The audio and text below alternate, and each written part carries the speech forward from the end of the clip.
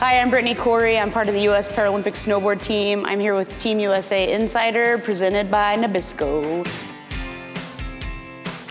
I snowboarded before my amputation when I was a teenager. As soon as I put a snowboard on my feet, I just fell in love. Before amputation, I had a mangled ankle, basically, and so getting back on snow as an amputee, I kind of picked up where I left off, except I wasn't in excruciating amounts of pain. So it was relatively quick.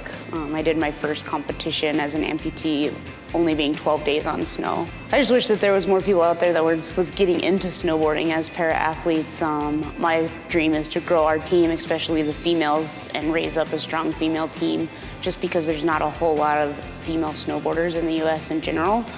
Oh, for my 8-year-old self, my advice would just be don't be stupid, have fun and enjoy life. I wouldn't change my path to where I am today for anything in the world.